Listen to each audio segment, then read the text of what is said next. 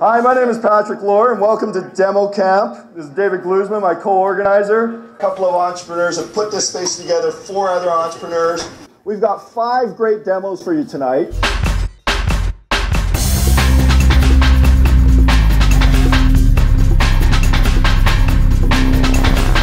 First up, we have Patrick Rousseau from Bud to Bud. Rules for DemoCamp, 6 minutes. It used to be 10, but people were just too damn boring in 10 minutes. If it looks like a PowerPoint presentation, we're going to pull you off. Patrick, what are you going to show tonight? I'm going to show Bud to Bud. Bud to Bud is there to help people listen to music together wherever they are. Bud to Bud is a bit like, I would say, MSN Messenger. You have your account, and then you have your friend's account that are online. We have a concept of DJs and partiers. If you're a DJ, you're there to accept party requests or invite people to your party to listen to your music. If you're a partier, you're willing to join a party, or you're looking for a party to join to listen to music. So it's an app that you run in the background. It plugs into your favorite media player or your audio source. So in this case, I'm using iTunes to play music. Here I'm in party mode. You can see it, party mode here. And then I've got my friends that are DJs that are playing music right there. So I'm bored of my music, my library is old, I'm tired, or I see something that's new that I haven't heard of before. I can just go in and let's say I'm going to go and party with DJ Stash here. So I asked that person, can I join your party? And then they accepted to join that party. And right now, as you can see, I'm listening now to their music. It stopped my iTunes, and I'm listening to Mr. Brightside, The Killers. So it's that easy, and it's in real time. It's to the second, so if you look at the time elapse there, it's 3 minutes 20, 21. So we're exactly at the same time. So if you're saying, wow, what a great drum solo, it's that one that's being played because he's hearing the same thing as you. So, and you can be up to 5 people in a party. Why is that? It's copyrights issue. We're keeping it under fair use. It's free to use. We're going to be launching our public beta probably in 2 weeks. We're in private right now. Oh, Mr. Stash is playing some Paris Hilton. So in that case, I would go under my party and I would leave promptly. And go back to whatever I was listening to in iTunes at that point. Because even though you're in party mode, you can still listen to your own music. It just tells other people, hey, I'm more than willing to listen to whatever you're playing. So we're going to be in our public beta in the next couple of weeks, and you'll be able to enjoy it. We have tons of features that are more social. That the core that I just showed you guys is there, but you can see other people, what they've been listening to. Historically, you can song crush whatever you've been listening to. So you've listened to a great song from somebody else, you want to keep a record of it, you can song crush it. You can post in real time on Facebook or Twitter what you're listening to, who you're partying with. In your history, we keep a history of who you partied with, etc. How many times have you, if you want to party again with Paris Hilton. I should have declined, actually. We tend to give you all the tools for you to discover music, but at the same time, listen to it. That's it. Cool.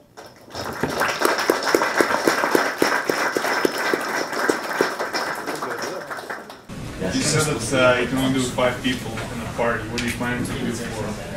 So once we've launched, we're going to be working on a premium version, so the DJ Pro version, where we're going to basically make the parties unlimited if you pay for the service, because at that point then we have to pay copyrights for your. It becomes a kind of a concert, so we have to pay for every song that you play, but it will give you other advantages like being able to listen to full songs after the fact. So when you look at somebody's history, you'll be able to listen to whatever they've been playing after the fact as well. But the free version won't do that. The monetization model? So right now this is going to be, it's based on iTunes. So whatever you see always a download on iTunes. So you can always buy that music and then we get a commission off that. And obviously when we're going to get a lot more users, we might integrate some sponsors for so ads. Because I would think DJs will not have their own channel and they pay you to have their own channel. No, DJs will always be just people like you and I, because we're going after more of a Facebook model than a Twitter. We're not going to be just at large. We're going to be for your friends, because that's where music recommendations, or the #1 music recommendation comes from. It's actually your buddies that tell you, hey, have you heard that album? Yeah, you do get influences from other places, but that's the #1 place.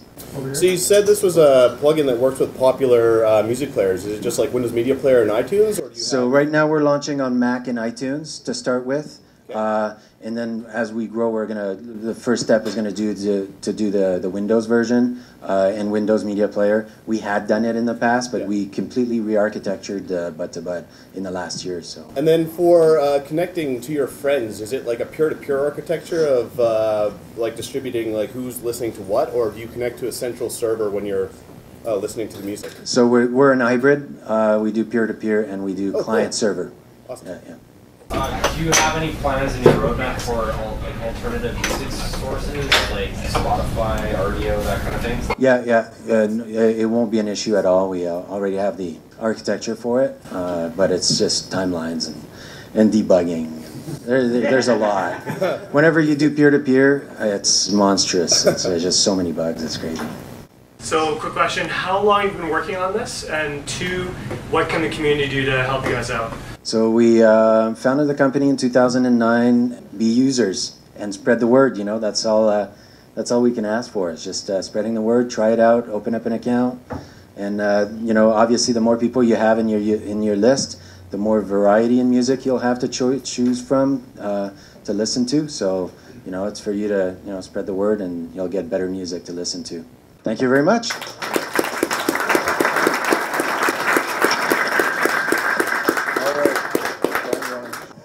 How many people are right in the midst of a startup?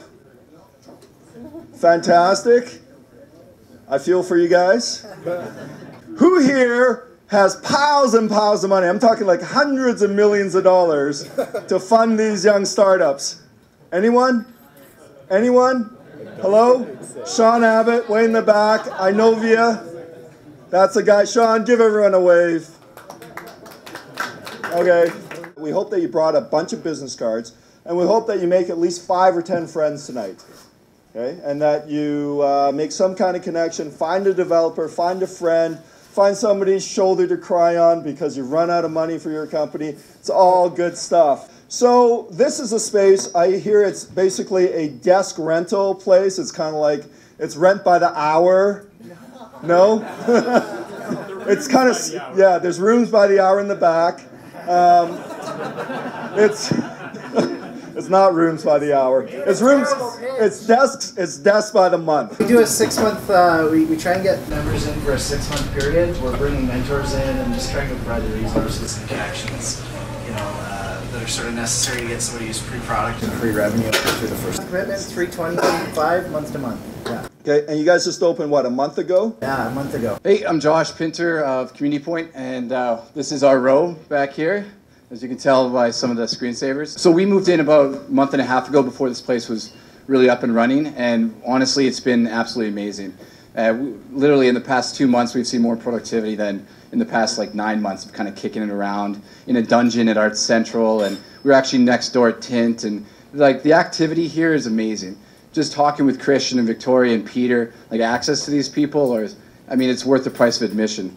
So I mean, whenever you think about buying buying a desk or renting a desk, it's not really renting the desk, right? You're renting the access to the activity, right? The motivation and the invigoration that you get from working with a bunch of smart people.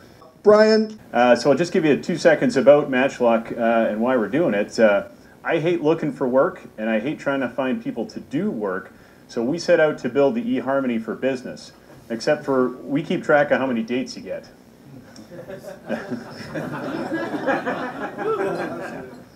So what we did is we inverted the traditional model to make it easier for project owners and vendors to find each other. It's a two-way communication channel where none existed before. Vendors find the jobs they want and let project owners know they're interested. So what we really worked on here, and I'm going to log in, I swear. What we really worked on here was we realized, so we've been up and running for about 6 months, and we got some folks up and using the system. And at about the 6-month mark, that's when you start getting beat about the head with the obvious truths. What we realized is that we thought we were giving people what they wanted, which was information and lots of it. And we quickly realized that we were giving them too much information, and it was difficult for them to sift through all the projects and the raw data to pick matches in these situations. So what we did is we built a recommendation engine to help these folks find each other.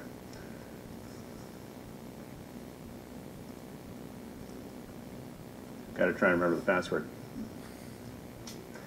All right, so we built a recommendation engine here. So we're using, as I mentioned before, predictive analytics to do the heavy lifting to find the best jobs for vendors and the best vendors for owners. So the first thing that we're going to see, and again, I apologize, it's a little rough here, but the first thing that we see here is from a vendor perspective. This data that you're seeing is a subset of actual production data, so we just took a copy of it to give you some sort of idea of what it actually looks like. What we see here is from the vendor, they can come in and they're going to go ahead and search for jobs. The first screen that they see is a mechanism that allows them to keep track of the jobs that they've got, but also rank those jobs. A key indicator in terms of who I want to pick for my job is if they think my job is their #1, I think I want to get matched up with those folks. So if we go ahead and do this, we can just take jobs from our list and then we can sort them wherever we want to go on the list here. So we take our 85 in Benton, Arkansas, and I really like that one, so I'm going to put it on the top of my list. That way when we start doing our predictive analytics, we can understand that that's the #1 thing on your list. 5 jobs doesn't mean that's all you can do. You can obviously pick a whole bunch more jobs. But this is a mechanism to cut down on some of the gaming of the system. You know, people just picking every single job and hoping for the best. This mechanism allows us to really hone in on that. The next thing for these folks to do is if they want to find some more jobs, we'll go ahead and do that. The first thing that we do right in their face is kind of walk them down the candy aisle. What we're looking at are jobs that match with what they're doing or who they are. So you can see who the job's coming from. You'll notice there's a lot of Walmart on here. Walmart's our only owner at this point in time, but we're working on the rest of them. So we've got a lot of Walmart stuff here. We've got a quick job description here. We've got some key information for those folks. There's obviously the deadline for them to express interest and the estimated start of that work that's going to happen. And then there's a number here, and that's the 93%. And I got myself a couple of, I got a couple of notes here, so I make sure I tell you what these things are. So these numbers are how close this job matches, and there's 4 parameters that go into this. It's similar jobs that you've been on the bid list for or been awarded in the past. It's distance to the job, how close you are. I know that sounds trivial, but the further away people are, the more it ends up costing the person who's paying for it. There's an other parties component, which means if there's lots of other people interested in that job, we're going to downgrade that score. If there's nobody interested, we're going to tell you that's a great one to go for. And there's also a like function in here, which means if you've seen jobs and you click on not for me, we're going to try and push those further down the list. Okay, so that's the rating here. So in this case, I want to go ahead and bid on this job. I can have a quick note that allows you to let the owner know why you want to bid. You got 1 minute. Oh, well, that's no good. Once upon a time, there used to be 10 minutes here. Okay, so we're just going to go ahead and put us on the list. Boom, we're off to the races. Let's go in and let's see what it looks like for the owner, because I only got a minute left. And we'll log in as the owner.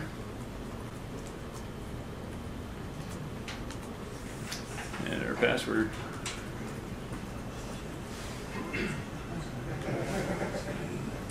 All right, so we're going to go ahead and take a look for a job here. 1304, which I happen to know is in Warsaw, Indiana. And so here is the results that come out from this. So from the owner's perspective, they can see all of the folks that are interested in this. And this rating score here is analogous to the other one. It's distance to the job. It's the similar jobs that they've been awarded on, but there's a couple of different things for these folks.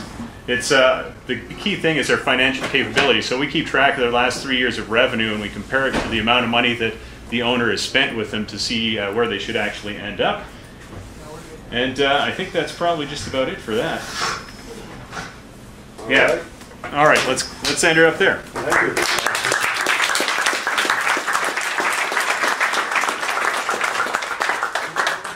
Questions? What is the business problem that you're solving for your potential customers? Well, I'll go back to what I was talking about before. I hate looking for work, and I hate trying to find people to do work for me, and that's exactly what the challenge is for those folks. What you have here is that Walmart as a big vendor, right? Yes. No, they're not a vendor, they're an owner in this case, sorry. Okay, owner that has projects that they want to contract vendors for. Yeah. So they have an issue with managing that process? Is that? They have an issue with finding people to do work for them. So their big challenge is that they're always on the hunt for new vendors to go ahead and work for them. And the real challenge that we're looking at here is a big data problem. So these folks here, I know I'm probably not allowed to do this, but I'm going to do it anyways. So there's 394 vendors on this system, and so when I'm trying to find someone to go ahead and do the work for me, I got lots of people clamoring at my door to go ahead and do the work for me. I've got to try and pick the best guys to go ahead and bid on that job, or pick the best person to do the work for me. Wouldn't they have a short list of vendors typically that they would go to when they have projects? Well, that's traditional. I agree with you 100%. But the major problem with that model is that it's non-compliant from a compliance perspective from a corporation. The real challenge is, are you actually getting the best deal? If I'm often going to Josh here, what's to say Josh didn't buy me a new swimming pool, and that's why I keep funneling the jobs to him. So this kind of model here, we're cutting out huge amounts of time for the owner in terms of finding those folks and the overhead of trying to pick all the different folks to get on the job. So what's your target market for this? Who's buying the system?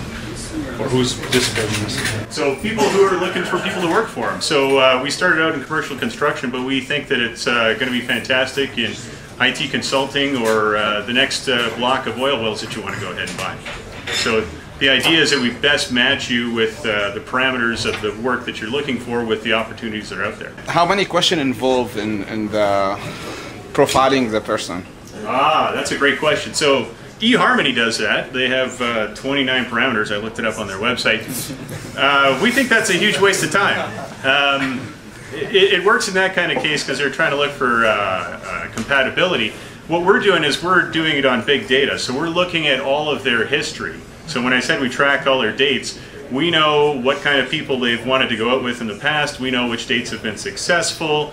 We know, how it ended up. So we will try and find the more dates that match that model. Do you use user-based or item-based similarity between users when you make the recommendations? You two are similar, Josh and you are similar, just likes the job, which means that you probably like that job too. No, you don't use that. We don't care about Josh.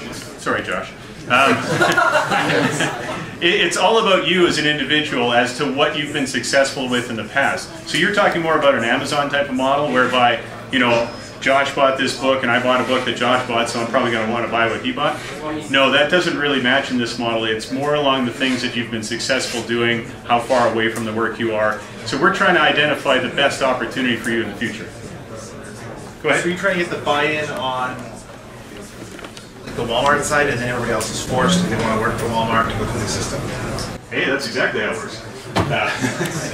Yeah, so the chain model for us here is the owners. There's a transaction that happens between the owners and the vendors who want to go ahead and do the work, and the next opportunity for us is to create that chain further down, which is also the subcontractors in that model. Go ahead. So how do you get paid? How do you get paid? There's a couple of different revenue streams, and one of the things we realized early on is that going ahead and charging subscriptions to vendors would be a limiting factor. It was difficult for us to get folks on, and it's really the size of the community that's a key piece. So we focused on other revenue streams. So the other revenue streams we're looking at are premium services, so add-ons to the model. There's an advertising scenario there as well. And one of the cool things with this one, and which is different than my last startup, is that we own all the data. So we can actually, we think we can repurpose the data in lots of different cases. All right, how about a hand?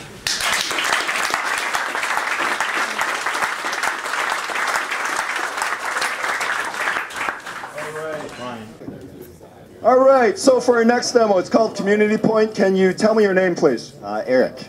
Eric, what do you guys do at Community Point? Community Point is basically your condo building online. So communication within a condo building is an absolute disaster, as anybody who lives in a condo building knows. So we're trying to solve that. We're trying to make communication within a condo building much better and just make your day-to-day living as a condo owner, a resident, a board member, or a property manager much better. How many people here live in a condo? So Eric, what are you looking for from the community? Well, we'd love to speak to other condo owners, so some people put your hand up, that's great, as well as condo board members, or if you can give us access to a board member. All right, so we'll log into Community Point. So it's awesome that we got some condo owners here tonight. I live in a condo myself, I rent, but there are a lot of issues with communication in a condo, and as you know, there's a lot of paper involved, so a lot of paper up in elevators, a lot of slips of paper under your door, things like that. And you really don't really know what's going on in your condo. Everything's very, very manual, and in 2011 it just feels very awkward to not have a system that you should be able to log into for everything that you need for your condo. So that's what Community Point is, and that's the problem we're getting at. So when you log in, it's a very simple interface. Everything on the left here gives you access to all the different parts of Community Point. Anything that you would need would be in here. So including things like your very basic stuff like property overview. So as you can see, we have Accelerator YYC condominiums set up here.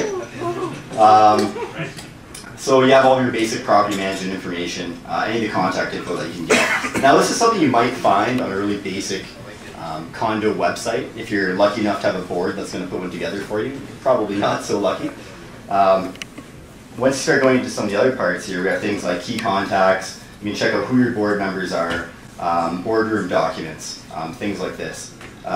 One big part of condos when it comes to information management is condo documents. So this includes your financial statements, anything you need to buy and sell your condo. Now, a lot of times a property manager will have a website set up where they will sell you those documents for hundreds of dollars that you're going to have to pay for them to photocopy them and send them to you. So why not give a website that board members and property managers can use and have the documents right on it? So if you go into resident information here, we have some other things that just allow the board to really get in touch with the residents and let them know what's going on. So one big thing with that is notices. So you can easily add a new notice, give it a date, give it a subject. A big one is water being shut off. Oh, you can see it's already populated. Water shut off Wednesday, which kind of sucks. So, I mean, water shut off's a big one. Often shut off in my building. Elevators are often shut down. Pretty big pain, and you don't really get a notification about this. Community Point makes this pretty easy. Send notification to all residents. You click that off. Now, every resident or owner has an account, and under their account settings, they can set whether they want to receive SMS or if they want to receive emails, or both, for any sort of notice, or any of the other stuff that you see on the left here, whether it's a news bulletin, annual general meeting, meeting minutes if you're on the board, things like that. So if I submit that, some people in the room, hopefully if they have their if they have their notifications turned on, will be receiving SMSs. So we actually hooked up a bunch of people in the building here. Nice, beauty, it works. So water shut off Wednesday. If you log in, you'll find out it kind of sucks. Wow, that was cool, actually. I'm impressed. So, yeah, it keeps everyone in the loop. And that's a big thing, right? With stuff like water getting shut off and not being able to take a shower, it really sucks. And it's super easy to solve. So that's what we're trying to do, is just really make everybody's day-to-day condo living much better. The rest of the sort of features that we have here, things like message boards, which allow residents to talk to one another. You know, you want to sell a parking spot, you want to buy a parking spot, any of that sort of stuff, as well as bylaws, insurance policies, special reports. Any of the information that you need is in here, and it's just a one-stop shop. So I'm just going to add in, there's about 20 million condos in the US, and about probably 3 million in Canada. So what we're doing is about $1 a door per month as the pricing model. And we think it's super cheap and really easy to get at. And so it's, you know, we think it's kind of, again, like a no-brainer. Somebody's going to do this, it may as well be us, right? So yeah, and V2 is going to be awesome. I'll see you here at some other point.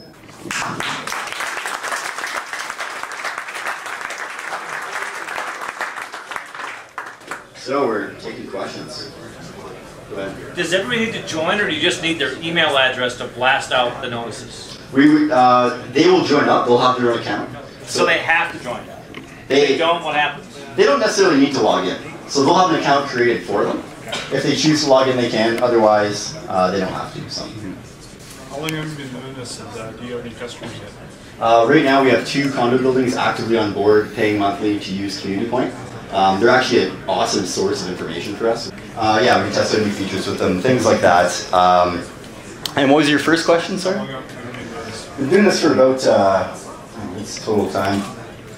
I don't know, 2 months. About 2 months. Really? I just quit my job 3 weeks ago to come and really go full time at Community Point. So.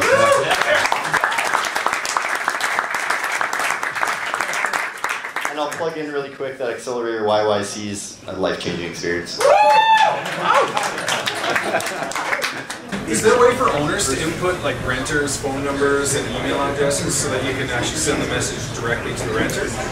Right now, no. That's actually a feature that we're actively working on at the moment. So version 2 for sure, we want to have it so you can kind of have that hierarchy where you have owners. In a lot of buildings, there are a lot of residents. There's high percentages for certain buildings in Calgary. So then you'd have renters underneath the owner. They can manage accounts that way. It's a great question. Do you own the data? Do we own the data? Yes, we do. So I'm standing right beside Christian here, and Yeah. I saw the text that got sent when you sent the water note up, Yeah. the water shut up. Why don't you have a link in there, possibly, for anybody who has a smartphone who could just like click it and log in? Because you have a message there that says log in for details. We send out HTML template emails that have the link in there telling you to log in. You can update your preferences very easily. And we can for sure include a link in there. It's something we never really thought of. I used to be part of a condo on the board for 8 years, and our biggest struggle being part of the board was the management companies were very apprehensive to change. And obviously I love what you guys are doing, being disruptive in that space. But how do you guys plan to bypass the management companies or work around them? It's something that Josh and I have talked about a lot. We really want to create Community Point, without sounding too grassroots-ish, for the people. It's for the owners, it's for the condo board. They're the ones who are living there on a day-to-day basis. It should really be for them. So the way that we're kind of circumventing that is we're trying to go directly to the board. So the board is a decision maker. They hire and fire the property managers. So if we can get the board excited about what this is, then they'll implement it and the property managers will use it. And unfortunately, you won't necessarily have much of a choice. A lot of the residents and owners that we've been talking to have also been super excited about it and willing to go with their board to chat about it. But that is a great question because it is a difficulty that we deal with. You guys need to empower champions of the board. Yeah, because absolutely. Our board was one person that was active. Yeah. And the rest kind of just followed and didn't do anything, right? Yeah. We should chat after about this. It's really interesting. So I guess we have sort of two kinds of people in using the system. We have at least two. We have the people who are your owners, the potential, of course, for the renters. That's the third person. We have the people who are on the board, and I guess would the management company have their own accounts as well, that gives them limited access to things that actually not actually necessarily manages it, or who actually runs the system. So we have owner accounts, renter accounts, board member accounts, and property manager accounts. So depending on what role you are, you'll have different access to things in the system. So for example, if I'm a resident, I'm not necessarily going to be able to send out a notice to absolutely everyone in the system, for fun sort of thing. So, so basically there's permissions set in place for those sort of things. Board and property managers are the ones that have, for sure, higher levels of access, being able to send out notices and things like that. I mean, we're still going to some property managers and talking to them about the idea. Hopefully, if all goes well, we'll get the more progressive property management companies, like, you want to know what, I want to beat everyone else to the chase. I want to be the first ones to implement new technology in my buildings across my properties. So we'll figure out who that is. It would be easier to try to solve that problem as opposed to try to the rebel route, the grassroots. It's easier in the sense that their contact information is easily found. You can walk into any building and find a plaque on the wall saying, Montgomery Ross, here's the info. So it's easier to get in touch with them, but one, they're very conservative, and two, I think it's what gets us up in the morning at the end of the day is that we're making something for the people who live in the building. If I live in a building day to day, I'd prefer if my property manager didn't have a tool to manage me. It'd be nice if I had a system for us, for everyone that I lived around. So. All right, how about a round of applause?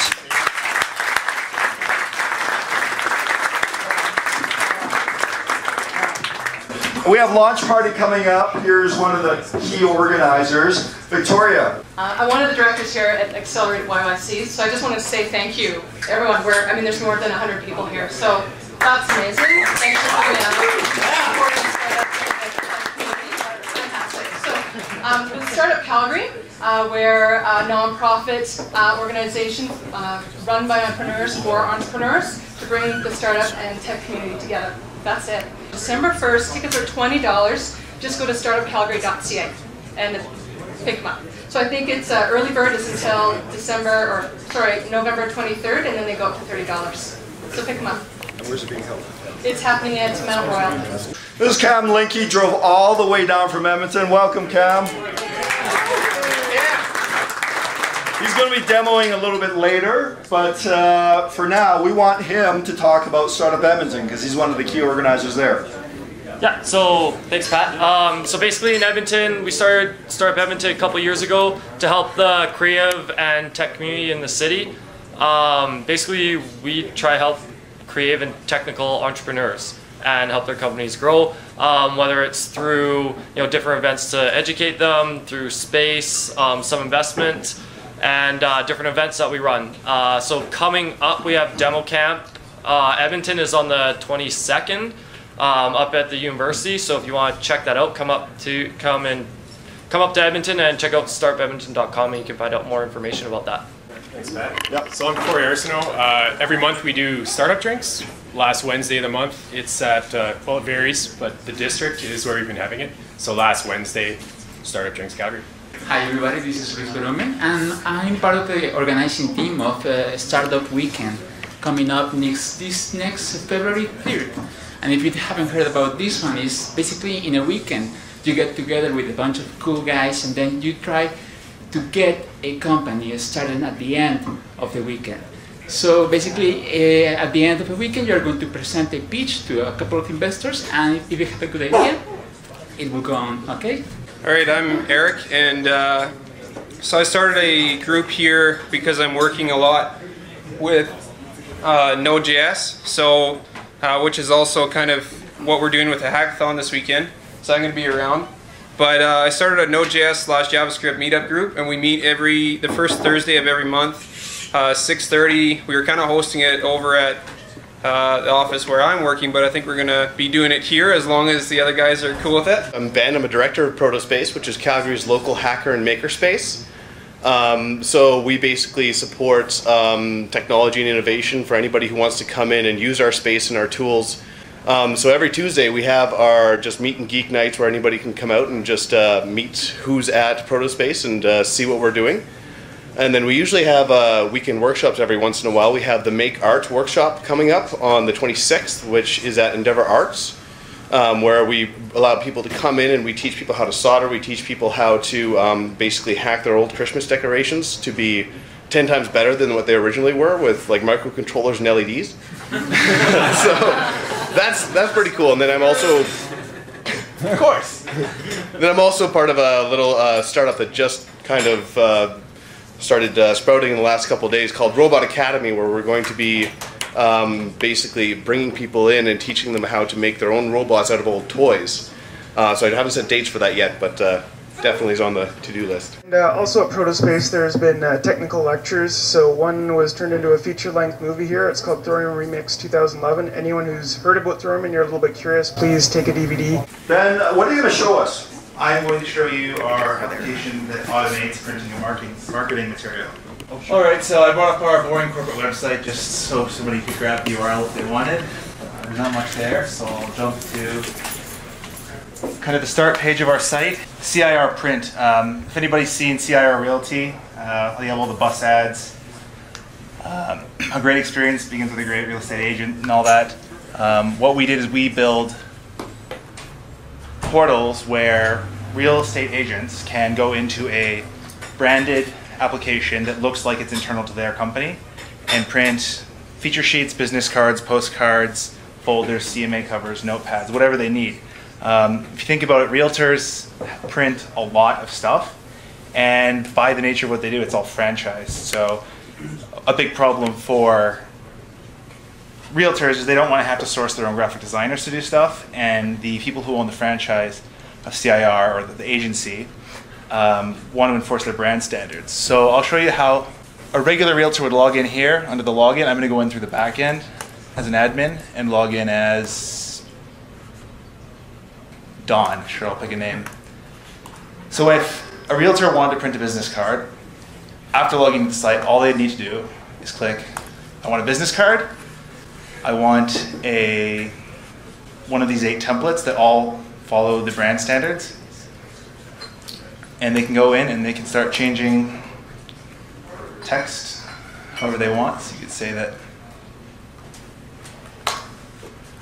Maybe they forgot their middle name. You can change the color of the font. I don't know why you'd want a yellow business card, but you could if you wanted.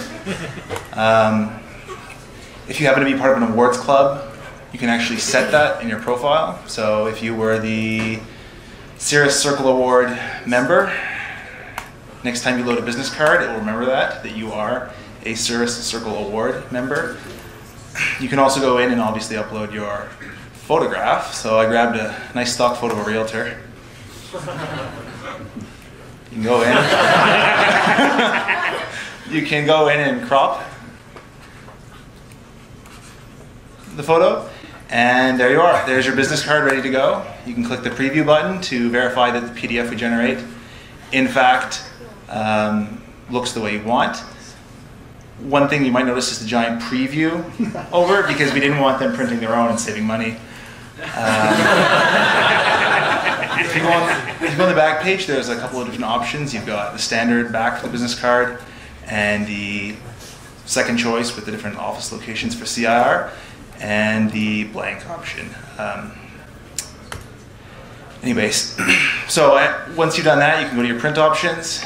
You pick your quantity, sign off on the print, add it to the cart. If you place the order, it would actually be tied in with the invoicing system of CIR Realty. Now this is in production now, so I won't print any cards on his behalf.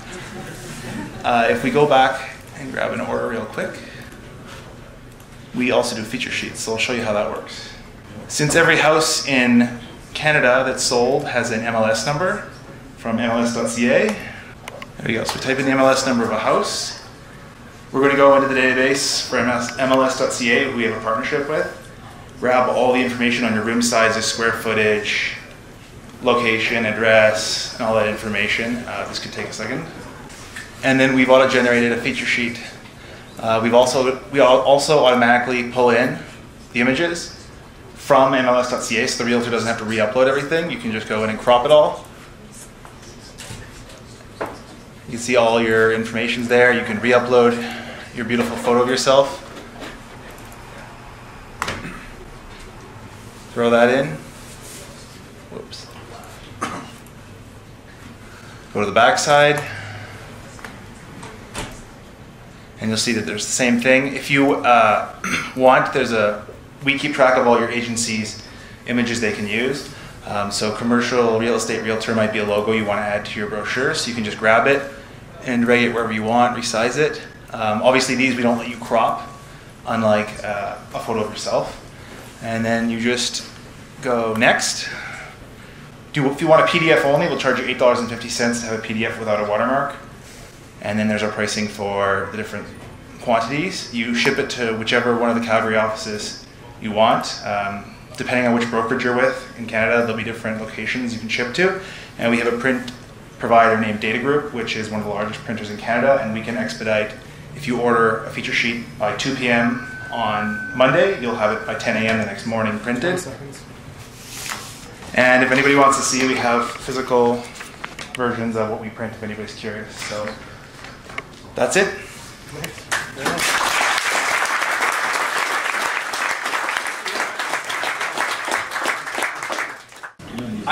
In the past year, I've been in the process of building a house, which means that I've gone through a lot of realtor stuff. One of the biggest problems that I've seen in realtor ads, especially when you're looking at development properties, is zoning. When you look at zoning, say something that's RC2, it might be specific to different regions. There are very specific things. There are so many realtors that just make up crap that goes into that field that doesn't mean anything, and you'll even see it on like their listings at the actual property on the sign, and it means nothing.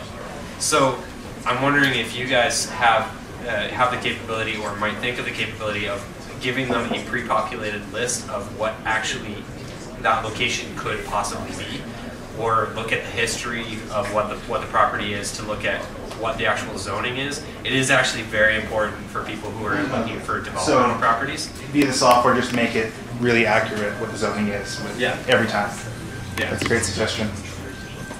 Yeah. What other business verticals do you guys have right now other than realty? We're starting with real estate, and there are others we are looking into doing, but real estate in Canada is our first market, which is quite large. I think there's just over 100,000 realtors in Canada. How many employees do you have? Rohan and I, and Rob's involved, wherever you are.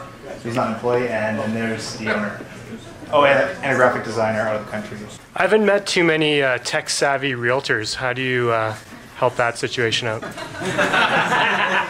Well, part of, and that's something we're dealing with now, we can get buy-in from the real estate agency, because a big problem for them is somebody will print a feature sheet that looks like crap, which makes their brand look like crap, or they'll put hot pink on a background of a photo or something, and that's not good for the agency. So we really can get buy-in from the agency level, which means yes, non-tech savvy realtors might have trouble with it, but they're somewhat pushed to use it, and that's kind of the case we're having with our first customer. Also, via that back-end system you might have seen for a few seconds, they can have a graphic designer do it on their behalf and then add a fee if they really want it, I guess, from the brokerage side of things. So we could have somebody at the company do it in a fraction of the time it would take to do traditionally with a graphic designer, or they could learn to do it themselves. Either way. More on the pricing model. So, a percentage or revenue generation? We sell the printed product. It we deliver to you the next morning, and we have pricing with our print provider. And commercial, probably not just focus on residential?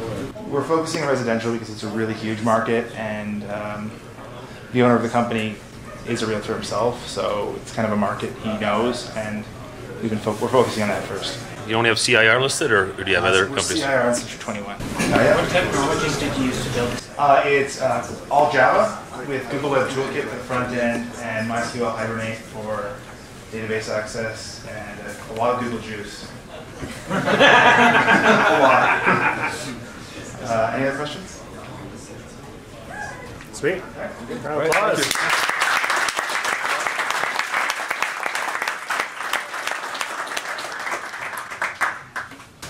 Hello, Cam. How are you?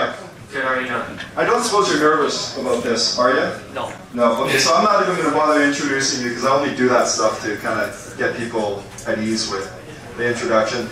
So if you want to play along with our demo, and you have an iPhone, go to the App Store and download Surveyor 2. Make sure it's Surveyor 2. We're phasing out the first version. It'll ask you for a pairing code, so use 567794. I'll leave that just briefly while I'm talking here. And you can play along. Joel's going to tweet it. So basically what we do at TouchMetric and what we're doing with Surveyor is we're solving the problem that people spend way too much time and money on data collection. So whether they're at a trade show and trying to collect leads, or they're out in the field trying to count how many mosquitoes they have in a certain puddle, or they're doing a market research survey, regardless, they spend a whole bunch of time and money basically collecting all that information, then paying somebody to digitize it after, and there's a long lag time between when that collection happened and when they get their information that they get to do something with. So we're going to show you really quickly what we do here. So first thing, when you end up logging in, you get your dashboard here, and you're able to create your survey. All of this is done kind of through your editor here. You can choose your different questions and then edit the questions over here. So I'm able to just say, start out with a display question and then move on to the various question types that I want to do. So in this case, I want to just say, I want to do an inspection. How icy was the sidewalk when I came in? I just add an option. So I'm doing a scale of 1 to 5 here. 2, 3, we're only doing a scale of 1 to 3 now. So that's our multiple choice. Multiple choice questions can basically either say they can be mutually exclusive or not. So I can only answer this question, or maybe I want people to be able to answer 1, 2, and 3. I don't know why in this case, but maybe it'd be super icy if you did that. After which I just hit save and it's ready to go. As soon as I save question, as soon as I make any saves here, if the device is connected, it will sync the new survey up, and all the changes will go straight there. So what ends up happening is actually for a lot of academic researchers is they end up printing off like 10,000 surveys for all their students to fill out, and then they realize that they put a typo in there, and then they kill like another forest to try and do that, and then they get mad because their budget is like, they just blew their budget all on paper. There are other question types that people are able to do, so we make it easy and as quick as possible for people to enter in different things. In this case, we might want to ask for a phone number, so we get them to, we do the number type keyboard. So if they're doing a number or an email or something like that, that's the right keyboard pops up for them at the right time, and it makes it a lot quicker for them to do things. So I'm not going to go through the whole survey. The last thing I'll just show is we also have map questions. We have a little styling thing there that we want to change, but basically this will pull up a map and people can say, where do you live, or what do you do, where do you work, that type of thing. People are able to basically drop a bomb or drop a pin on where they live to get that data. So if you're going through the DemoCamp YYC survey, you'll see that in there, as well as some of these other question types. Pairings, I've already showed you pairings, so basically that happens with the number here. I'll end up pairing my device. I go 5 6 7 7 9 4, pair device, and now the surveys that I just created are all this is why you don't do things on the iPhone simulator, so maybe look at the person beside you who has an iPhone. A demo survey of, alright, so this is where you get all flustered while you're trying to do a demo. Thankfully we have a demo survey on there. People just click, they do one question at a time and click through, so I can click here, choose different options. In this case, multiple options can be selected like I was showing. You can have something be required, so if somebody doesn't want to answer this, we make them answer it. And there are various different types, and then here's where you can drop a pin on, hey, I live over on Union, and I live in the Pioneer Park because my demo went bad, and now I live on the streets. Clicking on email brings up the email keyboard, on and on. So in my last minute, I'll just show really quickly. Basically, what we do is once you're done the survey, so. Once I'm done my DemoCamp YYC survey and we all say that Pat's going to buy us drinks after DemoCamp, I can export that data, save it, so it just saves it in CSV format, and then people are able to use whatever tool they want to analyze that data. So whether it's SPSS, Excel, numbers. This is actually, I'll show you a quick example from Google Fusion Tables. So this is one of the example surveys that we have when people download the app.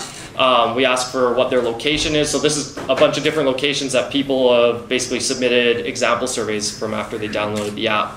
It's an example of people using, basically being able to use it using Fusion Tables. So that is it. That's my demo.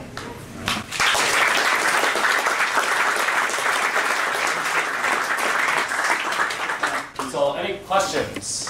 How do you make money? So we charge basically per device per month. So the more devices you have out in the field, the more you pay. Help me understand this pairing code thing. Okay, so did you download the app? Yeah. And you tap pairing code. So if you would sign up online and you get a code that would attach your account online to your app. What was the inspiration? It basically came out of a marketing company that we were working with a while ago that were out doing a ton of surveys. One of the things I didn't mention is that we work online or offline, so a lot of people don't want to send people out or pay for people to have iPod with data connections on there or anything like that, or iPads with data connections on there. So you can work offline, it stores it all on device and then shoots it back. So basically it came out of a contract we had with a marketing company. Comment on the pairing code. Why don't you make that a little bit more automated, because that does seem a little bit unfriendly. We actually haven't had anybody who actually logs in have any problems with that. There are some things on the devices page that we're doing around actually explaining all the steps. So that page is getting a little bit of love. But beyond that, we actually haven't had any problems with it so far, so we haven't spent too much time on it. Do you have an attachment feature to leverage the onboard camera? We haven't yet, but we're constantly adding question types. So we actually get more people asking for images in there. So I don't know, do you recognize this person or something like that. We could do like who looks better, Pat Lohr, Sean Abbott, or something like that. You know, I don't know if everybody wants that specific use case, but we've had a lot of requests for images in there, so that's coming soon. And then pictures would be another one for a lot of people doing inspections. Is there any way to control the workflow? So for example, if you have sets of questions or multiple surveys, would you be able to have some that are deactivated, then activate them later? Not yet, but yes, soon. So two of the things are coming like basically within the next couple of weeks are duplicating surveys, and then the ability to turn different surveys on and off that are connected to devices. How long have you been developing? So basically the version that we just released has been approximately the last 6 months. Do you have a focus to take that data and do something with it rather than just give it to the end user in a raw CSV, like analytics? Or? There are a lot of things once we have that data in there that we can do, whether it's helping them with prediction or analysis of that, those type of things. Right now we wanted to solve the first problem, that is just collecting it and letting people use the tools they already use. So people already use Excel and numbers and SPSS in a lot of cases to do all their analysis on it. The biggest problem is they just basically pay somebody like $700 to sit there and like enter surveys. I got paid $2,000 in university to enter in a whole bunch of research surveys that people did, and that should have all been automated. Like competition. So specific to what we do, there's a couple companies, but not anybody that, like nobody really owns that market. I mean, there's certainly SurveyMonkey and Survey Gizmo and stuff like that. And if you want to just mass email people and do that type of thing, they're like, we're not trying to compete with them on that. So there are survey companies, but as far as actually doing offline surveys specific to this use case, there isn't a lot of competition. Thought about turning it into a service, like buying half a dozen Android iPads or something like that, and then renting it out to people that are going to do exhibits for a month or something like that? Yeah, so we have done that a bit, but that becomes like, that's all of a sudden like a warehouse problem for us where we're storing a whole bunch of things or we're storing them by city and renting them out. For most people, it's actually pretty good. The reason we started with iOS is it's a $200 device. And if you look at like a trade show, they charge you like $350 just to like rent whatever program they're using for that one trade show. So most people think it's a pretty good investment. Awesome, right. Thanks. Thank you.